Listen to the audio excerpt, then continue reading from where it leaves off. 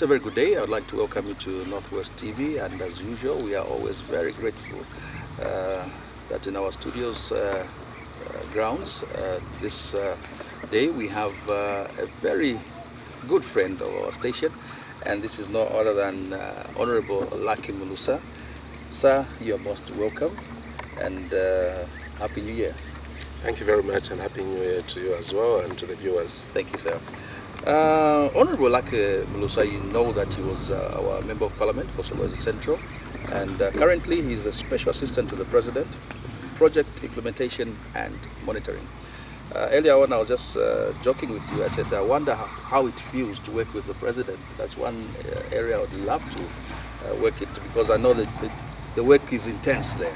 How are you coping with the job? Well, very well. I want to believe that I went into this job with a lot of preparation. Yes, I was coming with a broad spectrum understanding of how government works and how various activities that the government undertakes should be undertaken, particularly projects, implementation, funding, and also monitoring. When it comes to working with the President, it's you constantly want to pinch yourself and feel that this is real.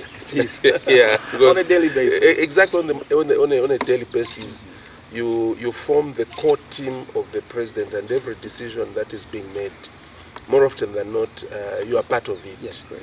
You contribute to the ideas, and you see the nation moving in a particular direction based on the outcomes of deliberations you were a part of.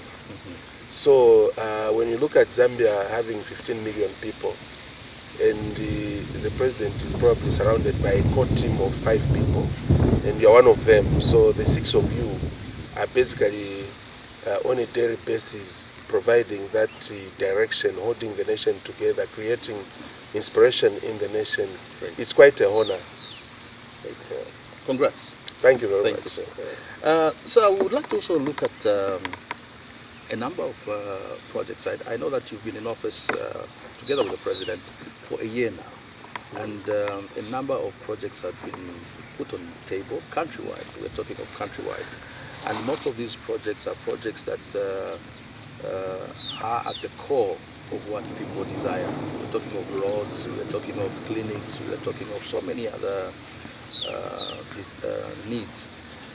From your own judgment, in the past 1 year, what has been the performance of your government in terms of project implementation?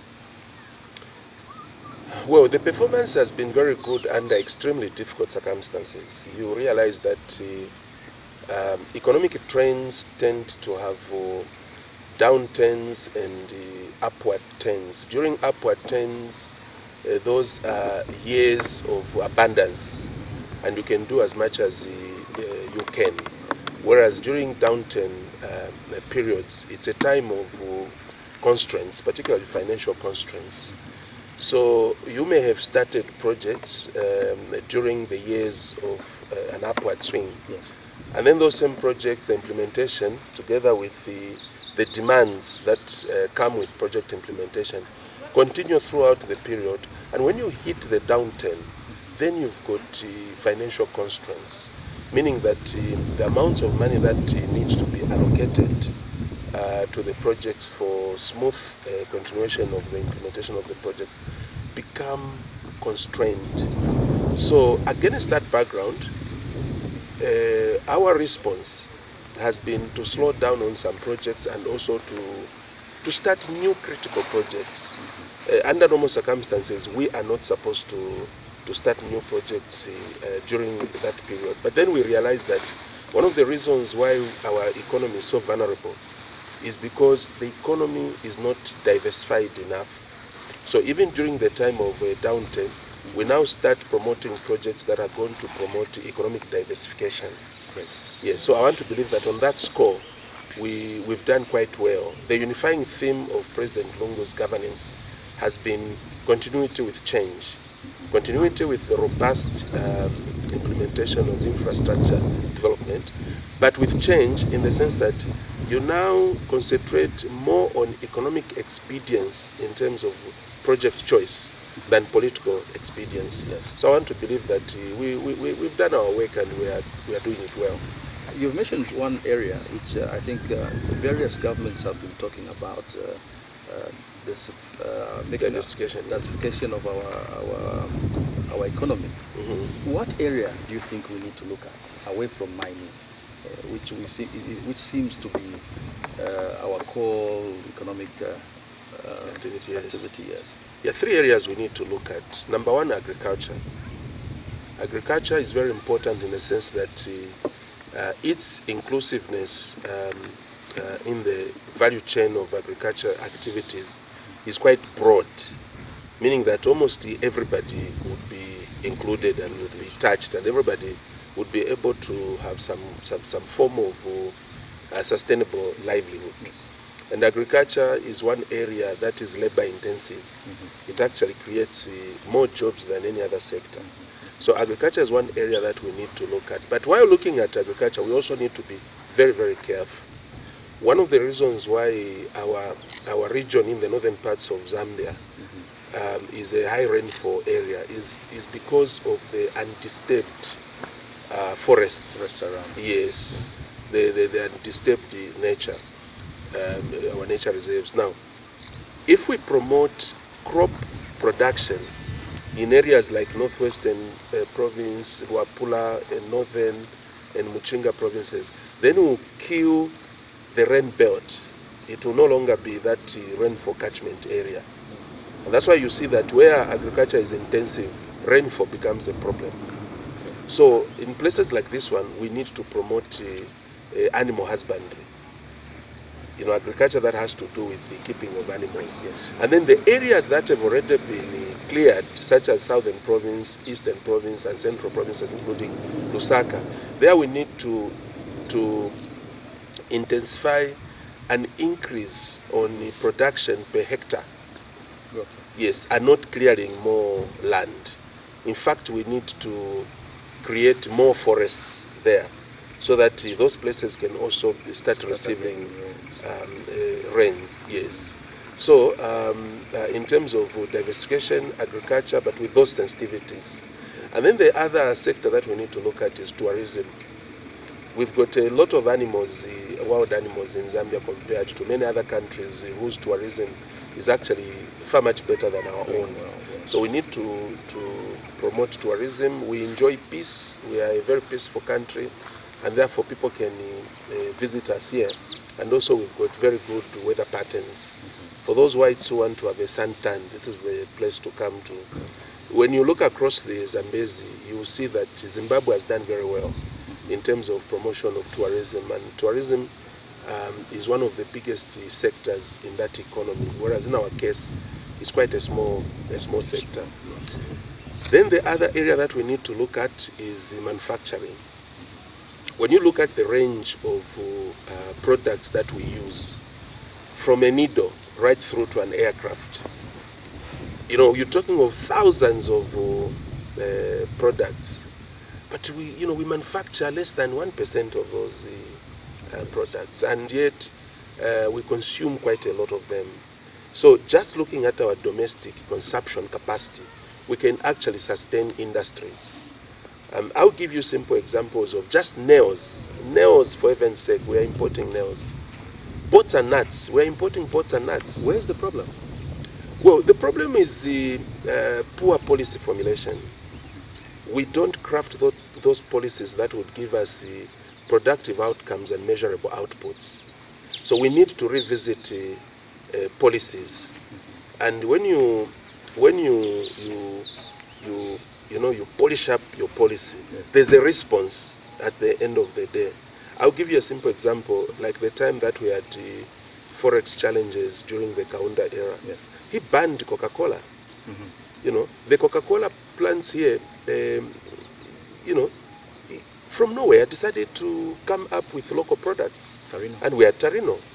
You know, what that meant was that we actually did not have to spend forex where previously we were spending forex. So it's simply policy. It starts with policy. But also, alongside policy, you also need to work on the mindset of the people. Zambians have got an insatiable appetite for imported goods. They always think imported goods are of a higher quality than locally produced goods. But what they don't realize is that initially you have to start by promoting your own locally produced goods. And when manufacturers start having that capacity, they start earning the income, they would actually improve on the competitiveness. But sir, do you think government is really, maybe you talked about policy, but do you think government is really taking care of the manufacturer? Because I feel the manufacturer feels, local manufacturer feels that he's more taxed, he's more pressured compared to a foreign investor who comes into the country. Could there be something wrong there? Yes, of course. We are not doing as much as we should do to support the growth of our local industries. We're not doing as much as we should do. I'll give you a simple example. When you look at Kafue steel, we've got the Zambia's consumption capacity of steel is 250,000 metric tons per annum. Kafue steel has got the capacity to produce 240 metric tons per annum, meaning that ideally we should just be importing 10,000 metric tons per annum of that specialized steel, which Kafue steel is unable to produce. But then in all our roadworks, the airports being constructed, we see steel being imported from outside the country. You understand? Yes, depriving Kafue steel. And at the moment now, Kafue steel has been reduced to producing about 12,000 metric tons per month. You understand? Because they don't have as much demand as they should. What can government do to an immediate remedy? Yes, we are coming up with the means and ways to assist them. Yes. For instance, we're going to have a meeting with the contractor at Kenneth Kaunda International Airport, yes, the Ministry of Works and Supply, Ministry of Commerce and Ministry of Finance, as well as State House, yes, to make sure that we seal these cracks where there appears we have situations where beneficiation that should flow into Zambia, yes, is actually going outside the country, meaning that we are creating employment outside the country and importing unemployment in our own country. So this is a situation of mindset change, both on the side of us as government in terms of policy formulation, as well as the general public in terms of a change of mindset. To have that program of buy proudly Zambian. Look at the label, and if it is made in Zambia, buy it, knowing that if you do that, somebody else there will sustain their job. Somebody else there, somebody out there will put food on the table. Great. Now, so I also wanted us to quickly look at something locally, as you are in the Northwestern Province. When you were MP for Sulawesi Central, you walked along Sulawesi Chingola Road. It was a protest march. Oh yes. Where you protested on the state of Sulawesi Chingola Road. Yes. And it caught everybody's attention, locally, internationally, everybody caught that attention. But months have gone by, almost a year or two has gone by. The road is quite pathetic. As government, what are you doing? The president actually came to commission the road. Somebody somewhere is not doing his job. For me, I'm very, very happy, yes, with the state of the road. Very, very happy. Because the alternative would have been a worse situation than we have now. The alternative would have been a worse situation than we have now. If nothing was touched. Yes, the alternative would have been this road not being constructed even beyond 2021. I'll tell you this and tell you now that the Link 8000 has got phases. We've got phase 1, we've got phase 2, and we've got phase 3. Now, Sulawesi Chingola Road was not even in phase 1. Yes. It was not even in phase 1. Now, the entire, out of the entire 8,000 kilometers that should have been constructed, we've only done about 500 kilometers of completed roadworks. meaning that the Solwezi-Chongola Road should have waited for about 8,000 kilometers to be done throughout the country before we moved to phase 2, yes, where Solwezi-Chongola Road was. And for a road to commence construction, it takes at least 18 months to 36 months of preparation work.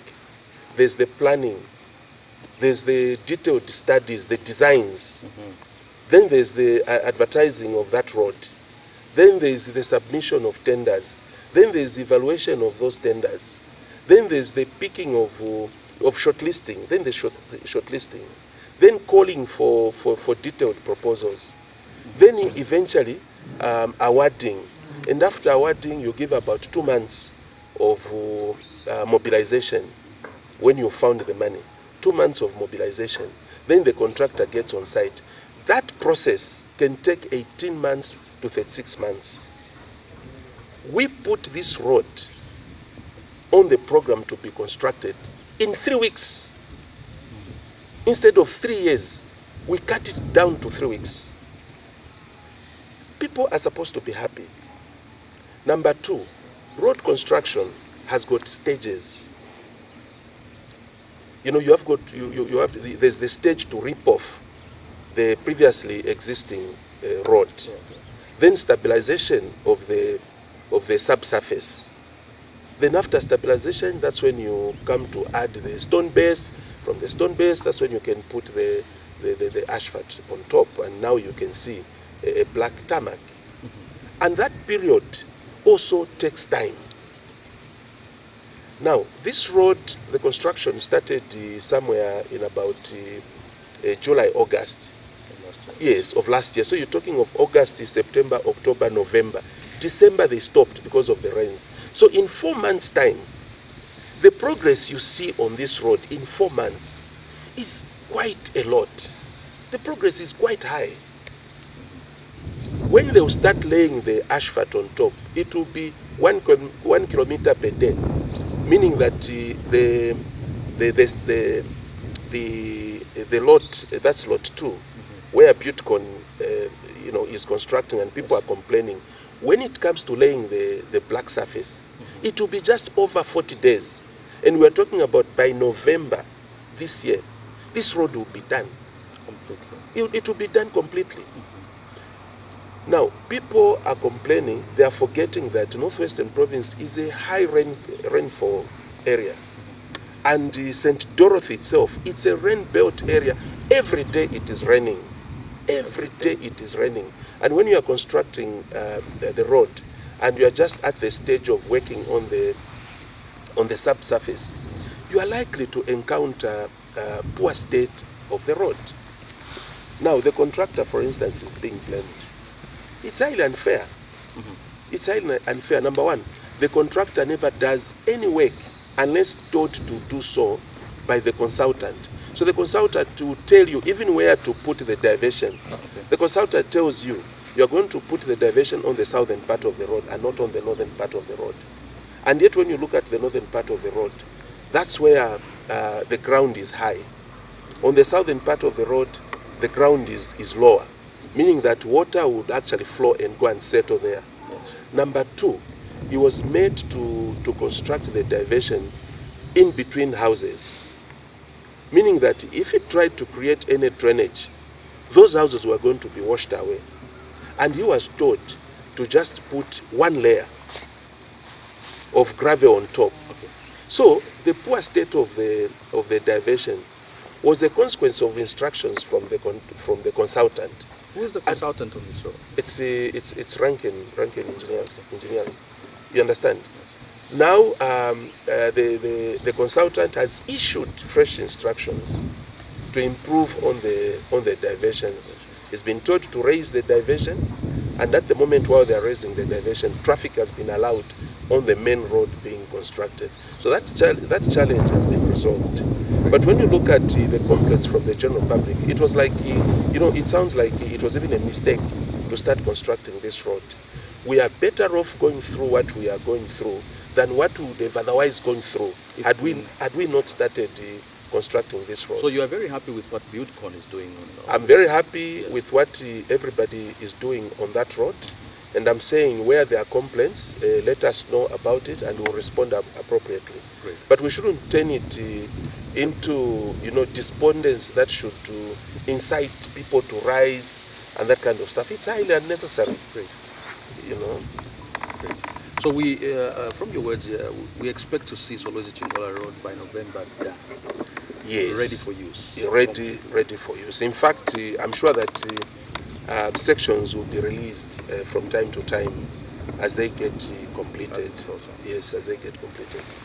Thank you. We have Honorable Lucky Mulusa live on Northwest TV. We're just going for a short break and we'll be right back.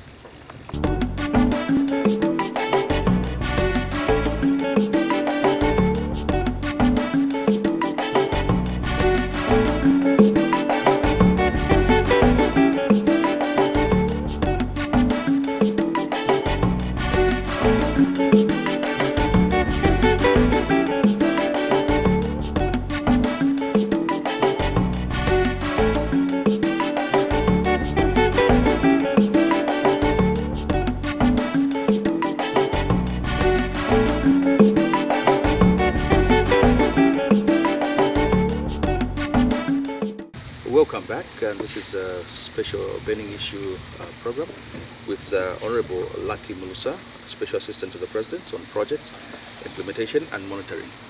So we've been talking about Solwezi Chingola Road, and I think most of what we have come to look at is that there's a lot of scant information to smooth the people's understanding of the roads, involvement in the construction of the roads. So now that we are getting some of this information, and we are being assured that by November Solwezi Chingola Road will be done. You talked of one of the some of the areas that the diversion is a single layer, which has been now increased. What are the instructions on the actual tar, the bituminous level? Is it also going to find itself in a single layer and then later on? No, not at all. In fact, like I said, when you are doing the roadworks, there are a lot of studies that are undertaken, and those studies culminate into the designs. Okay. So the studies indicate that the majority of the tonnage on this road is coming from heavy trucks. Yeah, meaning that if we make the road in the ordinary way that we make the rest of the roads, the road would be getting damaged very easily. So the design of this road is actually meant to carry heavy tonnage, and also it will be very wide. The road will be very wide, and it's going to have about 2 meters of shoulder lanes. So you're going to have the normal road in the middle plus 2 meters of shoulder lane on either side. Yes. But over and above that, this road is actually going to be a toll road. At the end of the day, we're going to tow it. We're going to give out as a concession on a public-private partnership basis. So what we're doing is that we're already evaluating bidders to become the concessionaire on this road. And what will happen is that whoever will win the bid will have to duplicate the road. We'll have to build another road alongside this road. Yes, that's what will happen. So durability is going to be quite high, because we're going to have one road only being used by half the volume of the vehicles that should have otherwise been loaded on one road. So this is not a dual carriageway? It is going, at the moment it's not a dual carriageway. What the government is constructing is not a dual carriageway. Yes. But the private partner who will come to take up the concession of managing this road will have to build another road similar to this one. Yes. Yes. Okay. So meaning that this road will now end up being a dual carriageway. Yes. At the moment we are at the stage of receiving detailed proposals for that. Yes. We also have Pave Zambia road, which was supposed to be implemented in Solwezi and other parts of the province. But we have seen that these works have not kicked off in terms of actually laying of the pavers. We've seen the grading, we've seen some works being done, and again, like I said off camera, they have closed off these roads, making Solwezi really a traffic jam throughout the day. What is government doing about this? Because we thought, I personally thought paving is an easy thing. You know, just pick pavers. We've seen government already bought the paving machines and everything is in place. Why can't we just start laying these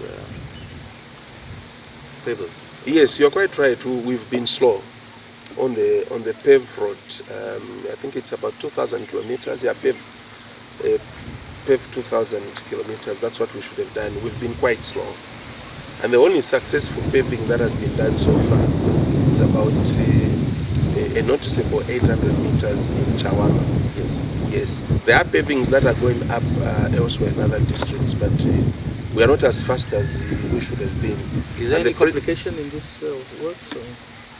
Not at all. There's absolutely no complication at all. It's just procrastination on our part. We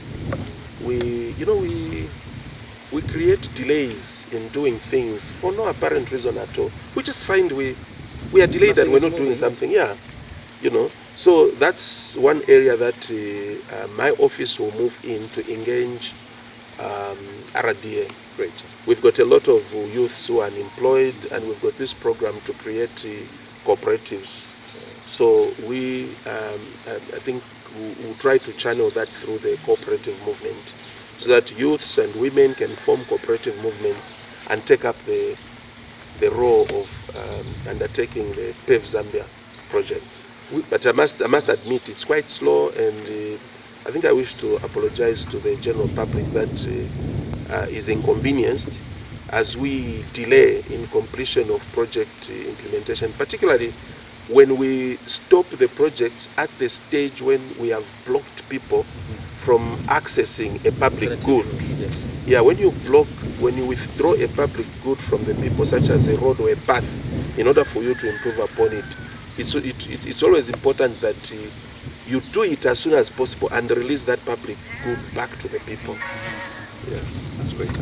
Thank you, sir. The president made a number of trips to Northwestern Province, especially last year, which shows his desire and commitment to ensure that most of his projects are implemented and done as fast as possible. We saw him travel to Angola with our former provincial minister. What is on the ground concerning the Jimbe Road? Anything has been taking place now? Well, the Jimbe Road will be commissioned, yes. Will be launched very, very soon. In fact, yesterday we were there to check on the preparedness of the contractor to commence the works. Yes, so what we saw was very, very impressive. The contractor has adequately mobilized. Great. Yes, so the president will be back in Northwestern Province within the next couple of weeks to launch the construction of the Jimbe Road. Yes, and within a short period he'll be back here to launch the construction of the Mushindamo Solwezi Road. Again, within a short period he'll be back here to launch the construction of the Kasempa Mumbwa Road, Kasempa Kaoma Road, and also the Manyinga Mwinilunga Road. Yes. So for me, I'm very happy with what we've been able to achieve in under a year, particularly for Northwestern Province. Northwestern Province, before President Lungu came to power, had no project, no road construction project in the offing. But with the coming in of President Lungu, he has given Northwestern Province more than we could bargain for. Great. I mean, there's no time he has said no to any requests coming from Northwestern Province. Sometimes he has had to divert projects from other provinces to bring them to Northwestern Province. The funds that are meant to do about 200 kilometers of roadworks in Northwestern Province were actually meant for Eastern Province. And he said, no, Mulusa, can you look for projects in Northwestern Province? Because I feel that Northwestern Province is lagging behind in terms of project implementation. We need to bring everybody up to speed. Great. So it's very, very, very impressive. One of my questions was going to look at the Mshindamo Road, which I've already preempted that the President will be coming to look at it. Because we've seen each time our children, our daughters are opening schools, it's quite a disaster to get them to school or get them back from school, especially during this rain season. We've also seen in the last few days the President has appointed some DCs. Too late? Well, one can say so, but the question is what has driven that late appointment? It's ourselves. I mean, the President would request for recommendations in terms of appointments. One day this group recommends this list. You know, the next day the President is told, no, these are wrong people. Can you appoint these people? The next day somebody else comes, no. So these are the right people. The next day, just like that. So the President says, hey, for 10 jobs. Yeah, so the President would say, which is which? So basically, the lack of unity in the province, we are fighting too much, very unnecessary fights. Even when you are not participating in those fights, you are dragged in. No, it's Mulusa bringing confusion to Northwestern Province. Even when you haven't been to Northwestern Province for so many months, say no, it's Mulusa coming in the night to hold meetings. It's Mulusa this, it's Chiruvanama this, it is this one this. You understand? Very, very unnecessary. Exactly. We don't need this kind of thing. If we had unity of purpose, we would actually achieve a lot. Great. So the later appointment of DCs, we caused it. But later, better late than never. So I saw you on our national broadcaster when you went around inspecting projects in the districts that were created in the past, and we saw that you had in some areas we're not happy with project implementations. In some areas, what will happen with Mshindamo, Lumwana? Has government already pinpointed where their head offices will be, the bombers for these? President Lungu is a listening president, and he doesn't want to impose. So a process of the community deciding for themselves where they would like their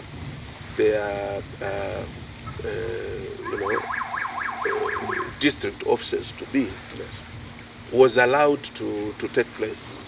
There was a consultative meeting which we had some time back. Immediately the districts were declared. Yes, sir. Yes. So the final decisions on where the districts will be will lie in the recommendations of the various stakeholders, traditional leaders, the general public, technocrats. Yes. So that's what is going to happen. But as for Mshindamo, assuming that the district will be Mshindamo itself, we've seen electricity is already being taken there. RIA is already taking electricity there through rural electrification. Yes, the road will soon start being constructed. Yes, and that's why one of the contractors wants to finish the Chingola Solwezi Road as quickly as possible without delay, so that they can now move the equipment to the Mshindamo Road. Exactly. Well, it's been very interesting, sir. I'd like also to zero in, you're a civil servant, but politics, elections are around the corner. We are hearing rumors, Honorable Mulusa is coming back as our Member of Parliament. How true is that? Well, it's not true. If you recall, during the time of the by-election in 2014, one of the things I was talking about was the need to preserve leadership in Northwestern Province. You know, I said, please, let us not be joking with leadership. Today, you elect Mulusa, tomorrow Mulusa is this, Mulusa doesn't even come here, Mulusa blah, blah, blah, Mulusa must go. Tomorrow Mulusa goes after serving for only 2 years, 3 months. The next time it's Kafwaya. No, Kafwaya is this, Kafwaya is that, Kafwaya is that, Kafwaya must go. The next time it's somebody else. I used to say, these same people are coming to encourage you to kick out your leaders. You look at them and how long they keep their leaders. Go to Southern Province. Southern Province has got MPs who are now in their 3rd and 4th terms. The majority of the MPs in Southern Province have served for more than 2-3 terms. But it is those same people who come here and encourage us here to kick out our